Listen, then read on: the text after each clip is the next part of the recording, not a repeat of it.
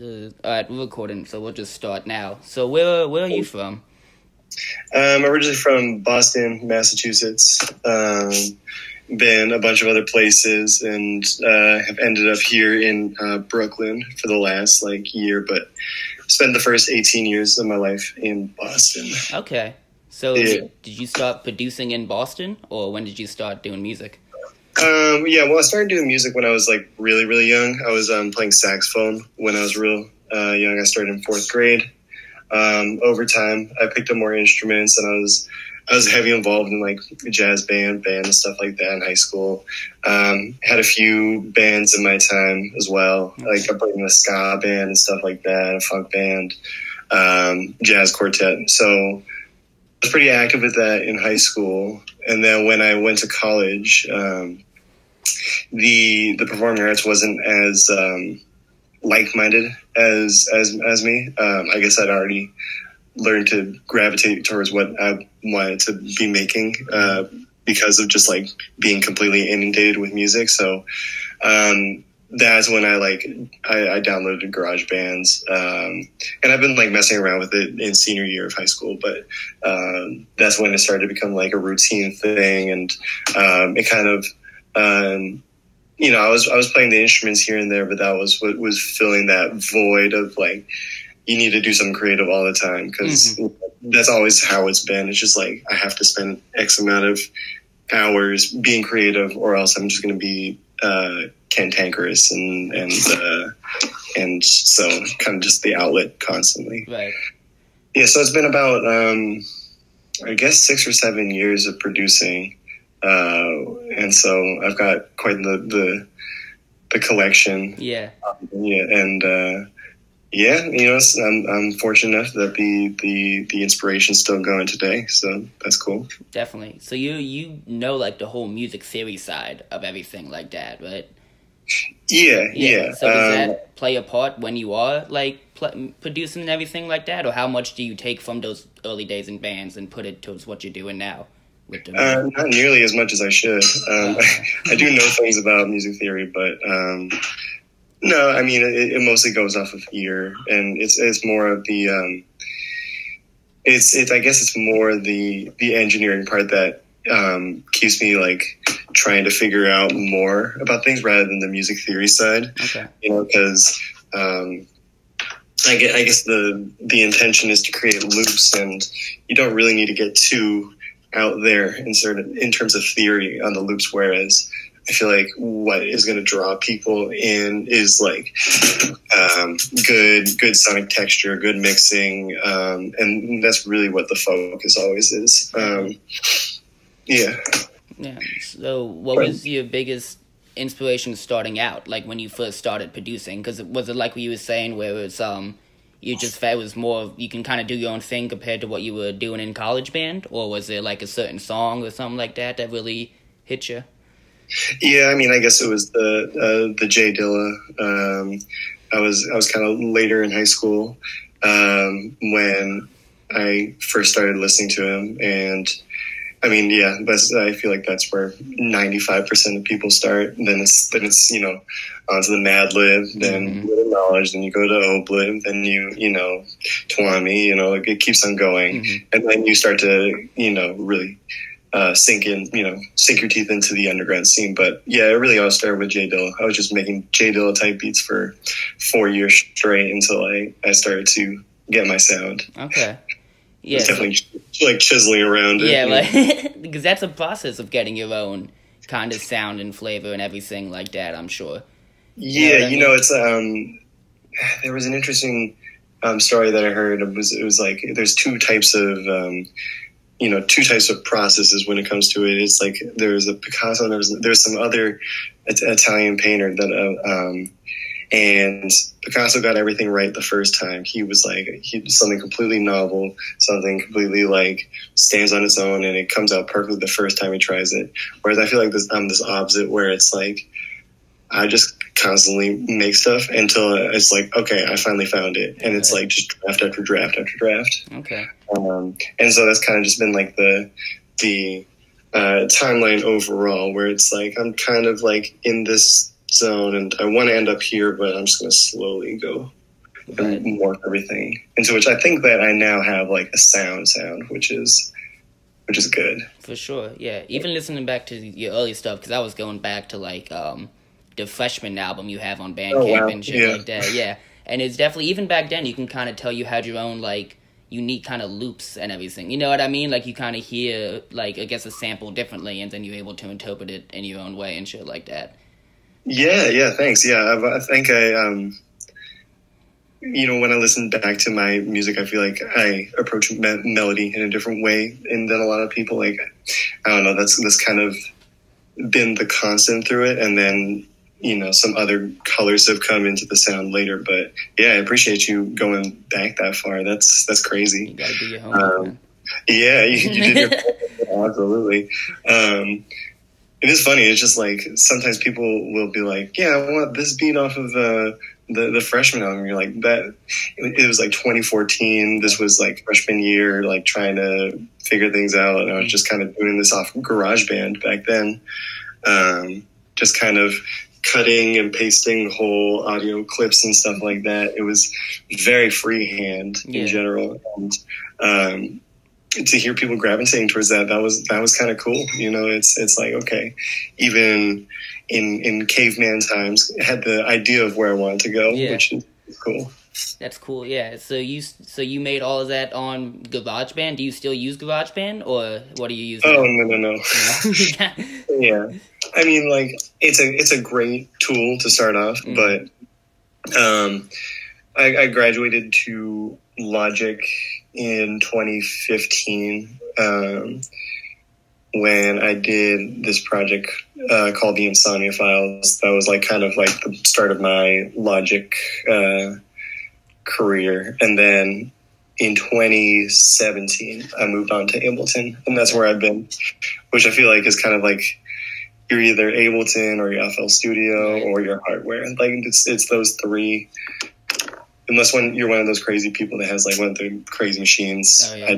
I don't have money, so I can't do that. So it's Ableton. It's a cracked version of Ableton. Sorry. So you're saying like you don't have like an SP or an MPC or anything like that? You're doing it all freehand? I do. Oh, okay. I do. I'm not using it nearly as much as I should. I got the 404 here, and I got a somewhat defunct 303 as well. It was more to, eventually the plan is to do live sets. Since I'm out here in New York, and New York has a lot of good shows going all the time. So that was actually really the thing that set it off. But I'm happy working in software, Yeah, definitely. Speaking of, no, you go. Yeah. Talk. You go. Finish what you were going to say. Well, yeah, I mean, I just think that a lot of people are they do a lot of their workflow on SP, and I've gotten so ingrained in this, and I've been doing it for so long that I think venturing out of software and only into hardware would just be such like another wormhole to get into, and just not what I'm trying to do right now. I'm a little too busy. I don't have time. Because you're talking about being in New York, is that because I've talked to the past couple interviews I've done, have been people from New York who are also currently living in New York, and they talk about like a huge like creative community up there. Do you have any influence from that, or did that really hit you when you moved in, or? I mean, yeah, absolutely. New York kind of really set things off in terms of just having a wider creative like community to bounce ideas off of and work with and stuff like that. And that's undoubtedly true because, the number of people listening to my music, like it like snapped when I got to New York right away, which I'm very thankful for. I was in LA the year after I graduated school, and I didn't, I tried to talk to some people here and there I saw shows and stuff like that, but I didn't find that the community was nearly as like welcoming as New York. Like I went to a show and, people were already being like, yeah, I've listened to your music, and they went up and initiated everything. And just, it's always felt very genuine over there over here. So seems to be the place where things have kind of fit. So I'm very thankful. I mean, some really great people in the scene. I mean, Zen and Best Friend have been, Jefferson have been really welcoming, and yeah, I mean, probably one of the best rap memories that I've had in this whole thing was when Zenith Ramen was coming out. Theravada was doing a show, and he was doing it in front of Deep Cover, and he like did songs off the album. He did one of my songs like live outside. It was this beautiful like summer day, huge crowd of people. Just, you know, it was definitely a very unique concert experience that I've never experienced. So shout out to Zen. He's the people. Oh yeah, he's dope. And that project's crazy too. He's insane. Yeah. 91 tracks, man. Unreal. Yeah, that's crazy. But it's great that you can release stuff like that now. You know what I mean? Oh yeah, like, no, I mean, it's amazing, and it's really just had longevity with me. So, and that's crazy for an album having 91 tracks. The way that works. Yeah, so definitely. Going back to Freshman, because the cover on that, on Bandcamp at least, is Bart Simpson, and that you kind of have other cartoons as artwork for other projects. Do you think that cartoons are like just a good way to describe your sound, or like what's your how do cartoons come into play with you creatively, if at all? You know, you might have noticed something that was completely unintentional. Yeah, usually I just kind of everything was pretty off the cuff with a lot of these early ones until I started getting other people to do it. It was just like, I don't have any skills, so what am I feeling at the moment? What do I throw on there? So yeah, it was like, it was Bart Simpson that started just like, you know, some sort of icon to represent something. It's pretty low bar inside joke with the viewer, but I really was named after Bart Simpson. That's oh really?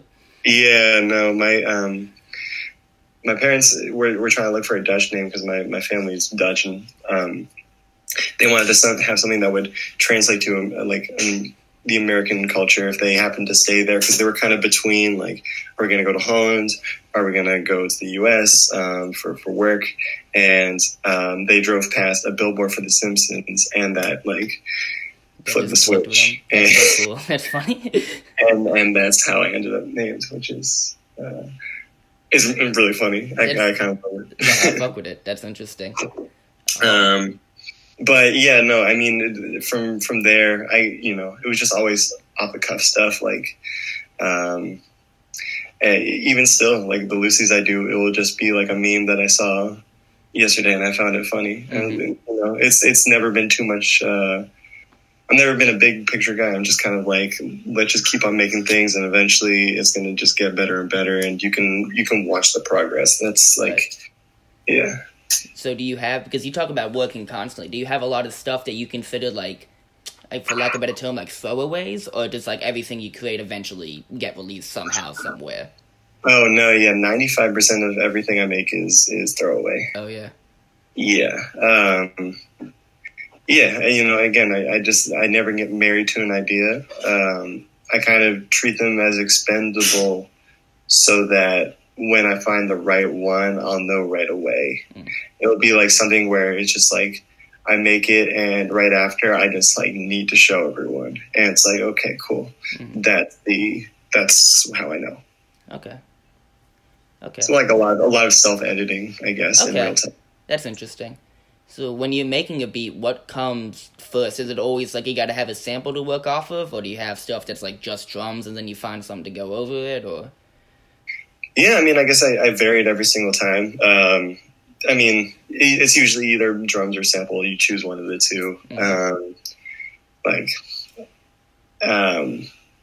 Sometimes I'll start with like a certain drone and get the background right, and then start to put pieces in over that. That's been the process. But Yeah, especially lately, I feel like the sub analysis behind what I do has been kind of driving me. So it's like, okay, what kind of stuff do I make when I start with the drums versus what do I make when I start with the sample? Which one do I like better? What tendencies do I have if I have a certain starting material? And sometimes it's a process of just like changing both simultaneously, where it's like I'll lay down some drums, I'll put some chops over, I'll edit the drums to make it fit better to the chops, and they'll be like, wait, I could do another thing and record again. So sometimes you just have to trick yourself into being creative in a way. Definitely. So are you like a YouTube sample guy? Is that how you get your search for samples, or are you actually going out and digging in crates and stuff? Yeah, well, it's kind of a halfway in between. I like the e-digging, but I don't use the YouTube. I mean, I use it here and there, but for the most part, I do some other sleuthing on the interwebs. And, you know, I don't want to go over material that people are constantly churning out all the time. So, you know, a little extra legwork with the sample excavation does really pay off, in my opinion. And but this is not against any YouTube producers, because I know a lot of them are really good at finding things that no one's heard, and they have things in like the 500, 600 range, and you're like, how did you find something this good? Yeah. Maybe I just don't have the internet savvy that they've got, but I got my like, you know, my zips that I get from here and there. Okay.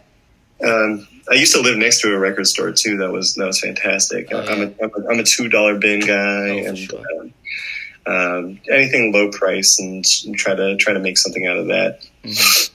Yeah. Again, I'm broke, so. Oh, for sure. Yeah, that's one of my favorite parts about going to the record store, because I just have this huge crate of records next to me, because every time I go, I'll usually find something that I'm like looking for, but then I'll go to the $2 bin and be like, oh, this cover art looks crazy, like I'm gonna go get this and see what it is. Not just because I don't even produce, I'm just a nerd, so I just like finding shit like that. Yeah, no, absolutely. It's like you know, there's something to be said about music that is personal to you, that is not known by others, and you don't have to share with others. It's just like you're kind of just, you know, moseying on through this whole trove of music that we have available to us, and just admiring how expansive it is, and how it's just never ending. Yeah, I was talking to this one dude who owns a record store by the school I was going to in Florida, and he was saying it was something crazy with like 85 to like 90% of the music ever recorded is like not available digitally. Like it's nowhere on the internet. It's only physical. Yeah. And that blew my mind. You know what I mean? Because there's so much music on the internet right now, but like there's so much more not on the internet, and that was so crazy to me. I feel like that's the whole. It's I guess to the like 90% of the ocean isn't explored, or you know, that's that, and it's like there must be something terrifying in that remaining 90%. Same thing. It's just like, if you can't find 70%, there's going to be something crazy out there. Oh, for sure. That, you know, you have to do a little bit of legwork to get to. Right. So going back to your sampling process, do you like, when you find a sample, is there extra research to make sure no one, like not a lot of people has also touched this? Or do you, because I've heard of people like having fun, or not having fun, but like having a style was find a sample that a lot of people actually do use, and then part of their thing is like trying to manipulate it to where it's not recognizable. Is that something you do as well, or? Yeah, I mean, I've definitely done it here and there. Generally, I try not to, you know, just to avoid the annoying comparison of, oh, who did it better? And it's like, I don't care. Yeah, exactly. But yeah, I mean, I always have confidence that the way that I do things is kind of different from a lot of people, and that's kind of what I found out through working with other people. I think my process doesn't really compare to a lot of other people's, and so I kind of have faith that if I were to go tackle something, and you know, maybe I'll keep the previous version as a reference as to what not to sound like, and just kind of stray as far from that, but. For the most part, I just try to avoid that conflict altogether, and just kind of keep it pushing. Because you're talking about collaborating, because you did a lot with Gary Robinson, which is another producer it seems like you've worked with a couple of times, couple projects and songs here or there. How do you, what's it like, the process of collaborating on, like, just a instrumental compared to collaborating with a vocalist in a way, you know? Yeah, that's a great question. And I'm kind of figuring that out as, you know, as I'm in a place where collaborating with rappers is becoming a bigger part of my life. With Gray, his name's Gray, by the way. I'm sorry, my fault. No worries. We call him Gary sometimes. Yeah. But yeah, with Gray, it was we had a couple of. He's a great friend of mine, and we were just kind of hanging out in the same spot for a little bit. He came over to my school at the end of winter break, you know, just to hang out and, you know, just make music. He was kind of getting started back then, and yeah, we made about 15, 16 beats kind of individually, and we're kind of just bouncing them off of each other, and then we just assembled it. That was the Wind Tunnel, and then that was in 2015, I guess. And then we did a Pinata remix album, kind of the same way, where it's just like we were just talking to each other and sending beats all the time, and it was at a pace where it's just like, okay, well, this phase of my life was indelibly due to hearing what Gray was doing, and I would be like, oh, I like that idea, I'm going to respond this way, and it just felt kind of like a conversation. So that was kind of how the beat collaboration worked. I don't really send the stems out and you know, someone else sends the drums out and put it together, because I just feel like that never works. Like, okay, unless two people are sitting at the same computer and they're talking with each other, which I have done with some other people. I don't really consider a beat a collaboration, so that was kind of like the album collaboration. Okay. In terms of like working on beats with other people, I work with this dude named Connor, who was in one of my bands in high school. We used to be neighbors actually out here, and I since moved to Bed-Stuy, so I'm a little further from him. But he plays bass, and he does some synth stuff, and we've done a few tracks together where it's like we're laying down bass and then we're putting samples over it, and that was really a big collaboration sort of thing. So okay, I definitely like it. You know, it's definitely that pushes me to make music that is different from what I do by myself. And he's hard-headed enough to work with me. You know, I think I will definitely be really like insistent on my ideas in the studio, and he's like one of the only people that's like, no, like I think the bass line should sound like this. And if someone can do that to me, I feel like that's the only way I get to collaboration, because I'm just hard to convince. Because you're talking about putting bass lines on, do you work with the live instrumentation a lot, or is that like a live bass that you're using, or is that still sort of like a drum machine or something? Yeah, I mean, it's definitely some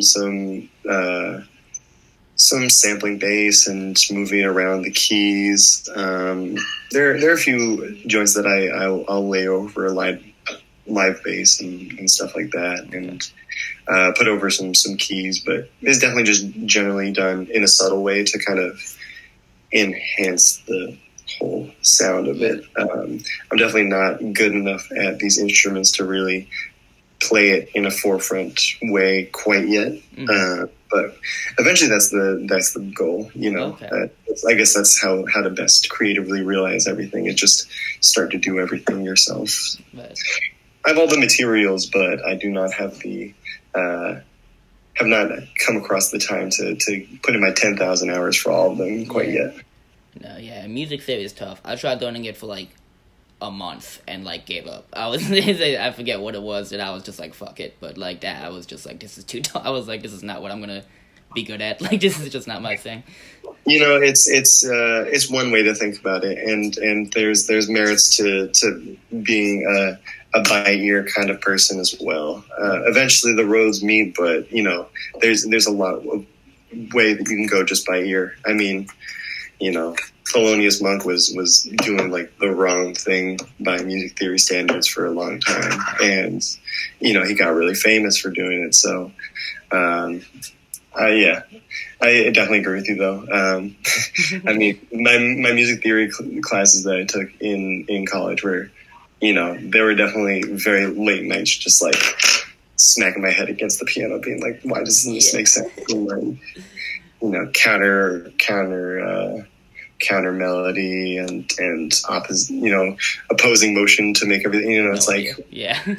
I don't get how concrete things like that translate to a song sounding good, but yeah, you know, it's good to, I feel like it's one of those things that you are constantly just on the chase to master it, and there's no really objective way to master it. right. If that's how people feel fulfilled in their way of learning music, then sure. Yeah, definitely. Because you were going back to the beats. You were talking about how you don't, when you're making instrumentals for people, you say you don't really like just sending like little parts out and then fixing it. When you have like just instrumentals for yourself, for vocalists, do you send out like beat packs, or do you have certain artists in mind when you're making your beats? I like shooting, you know, I have, you know, a few rappers that I just think about when I make beats now. I mean, we got Amir Bilal, we got 98 Preem, we got Sam Cruisin, and we got Elohim. And so, you know, those guys I think about whenever I make beats. Metro World Peace, you know, if I make a beat, I think of send it to Zen, now that we work together.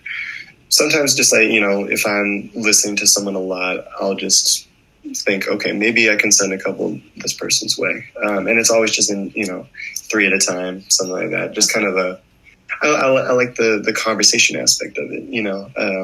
When you send 10 beats to a rapper and you're just like, here's a pack, you know, I feel like there's not the immediate feedback of like, where's your head at, you know, where, you know, what beats are you looking for nowadays? And so a lot of the people that I work with, have kind of learned the way that I work and now are just like talking to me, just like, I want something like this. Lately, actually Amir has kind of like unlocked the process where like I can make things that hit every time, where you're just like, I want something that sort of sounds like this, and I'll make something that kind of is in that realm and just kind of exists on its own. But just kind of having that general landing zone, it just really helps me a lot and just kind of like narrows my focus down. So yeah, Amir and I have been, you know, we have a lot of songs lined up. We're just trying to figure out, you know, what's the best package to put it out in. Right.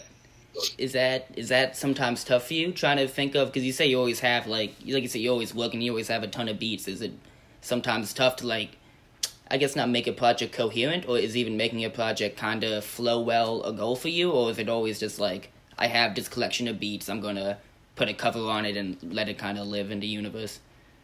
Yeah, I mean, I think a lot of the time it just kind of happens organically. I think probably my biggest project was Loop Dreams Volume 4, and that was the process for that was 3-4 years of stockpile beats, and it was just like, I need to just get a lot of this off my plate because these have been waiting for a proper home for a very long time. And then Briley just helped me make sense of it. So I sent him like, I think it was 65 to 75 beats. And then I was just like, make sense of this, please. And then he kind of just organized into a track list. That's interesting. Shout out to that man for tolerating that listening, because that was a stupid way to make an album. But he made it happen. So he did the legwork. So thank you, Riley. Yeah, I was about to say, Loop Dreams is one of my favorites that I heard when I was going through your discography. It was a lot. Thank you. That's some of my favorite stuff on there, especially that. What was it?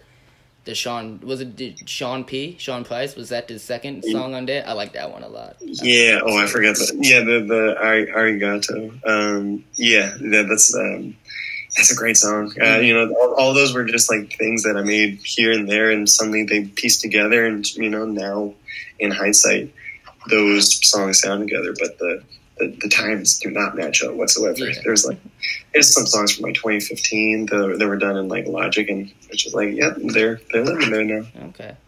So, because you were saying you had the beats and then the verses came later, is that usually how like your flipping a song kind of process goes, or does sometimes you hear a verse and you're like, oh, I want to make a different beat for that, or how does that process usually work? Yeah, I guess it all started from like, okay, well, so my goal is to make something that is interesting enough to loop enough, but not so interesting that it gets in the way of someone, you know, a performer being on there. That's like the tightrope I walk as the producer. So pretty much always what's been part of my process is I'm going to get a bunch of reference vocals.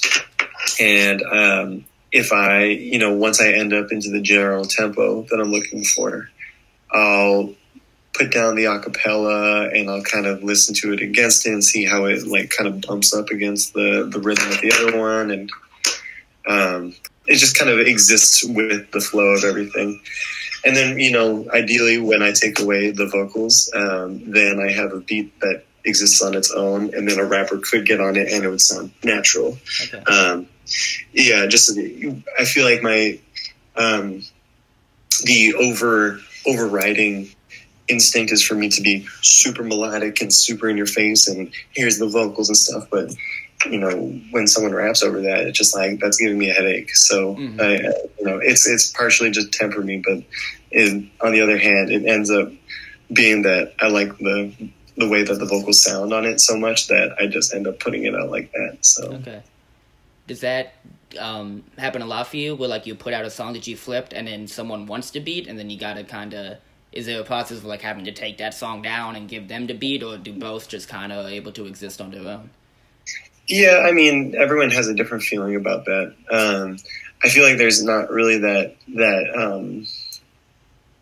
it's, you have to be either one of two people, and there's not a lot of overlap. You know, it's, you know, there's some rappers that I work with that really don't want it to exist as a flip, and they want to have it as their own song, and that's important to their ownership of their track. And I respect that, absolutely. And then there are other people that are cool with the flip existing, but they say, okay, well, I have my version out, and I think this stands on its own, and this is important to me because I have my vocals on it.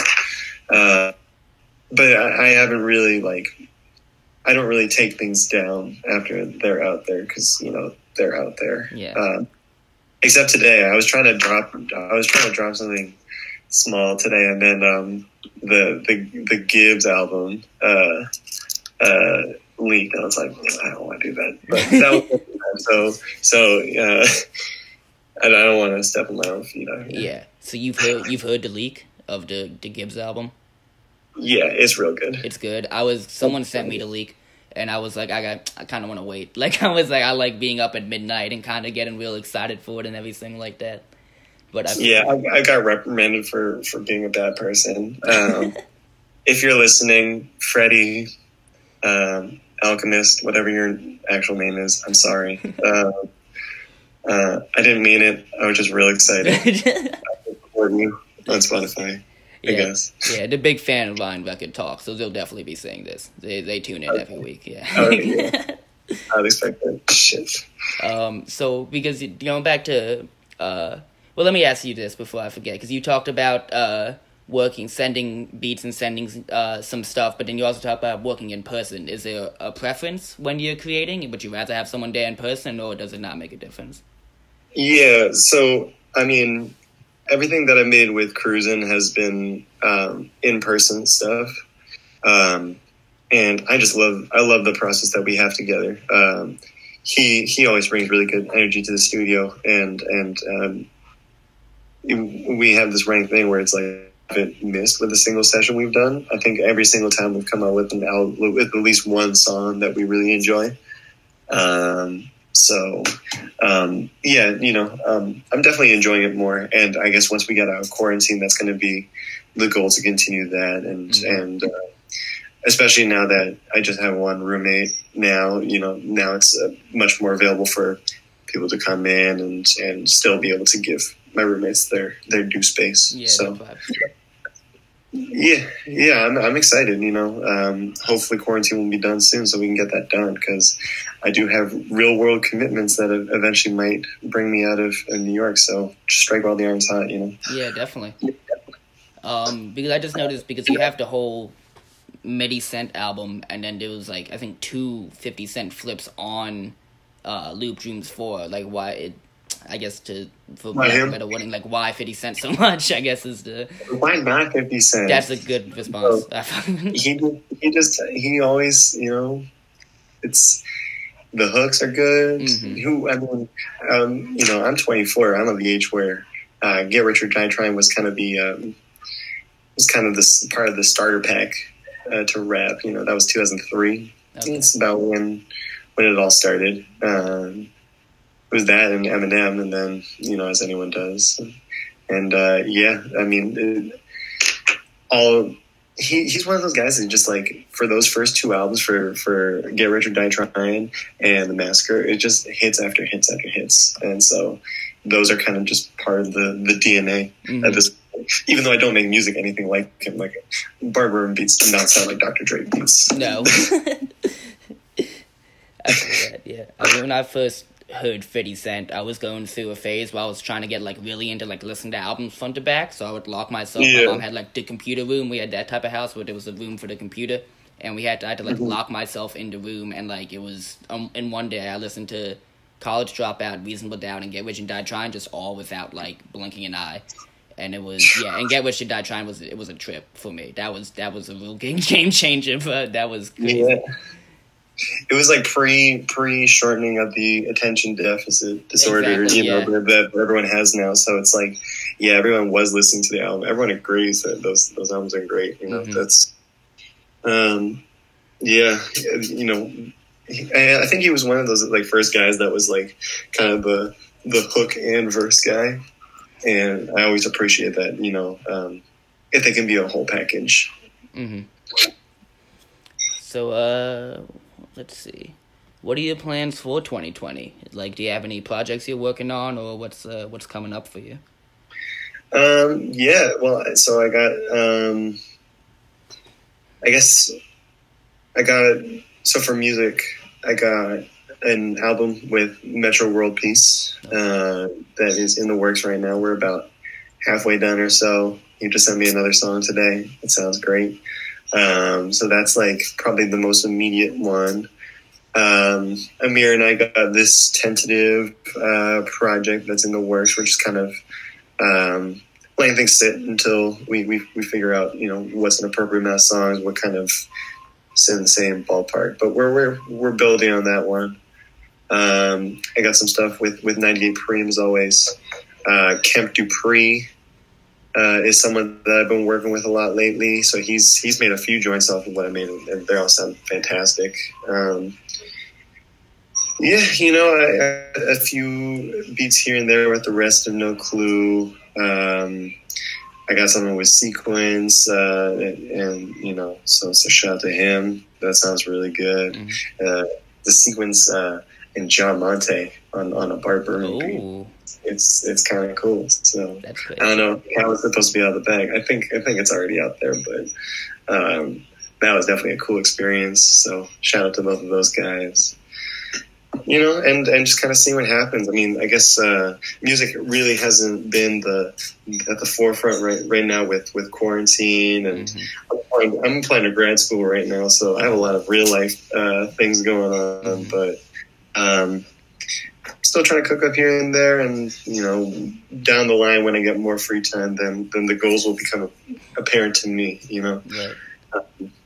I've always felt like I succeed the best when I'm not really having any specific destination in mind. The FOFO was a big thing, and it was just kind of made because someone sent it to me and they were like, "Do you want to try to do this?" And I was like, "Oh, okay."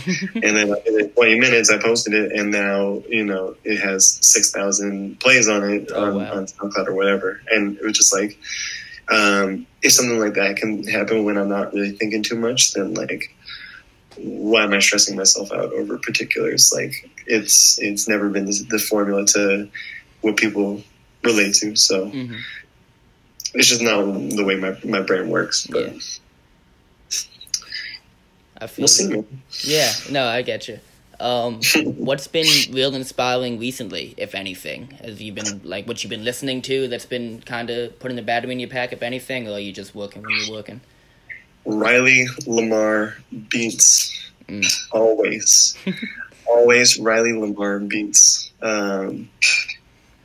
Yeah, he sends me a lot of stuff, and that's like mainly the creative aspect, and then the albums that everyone is.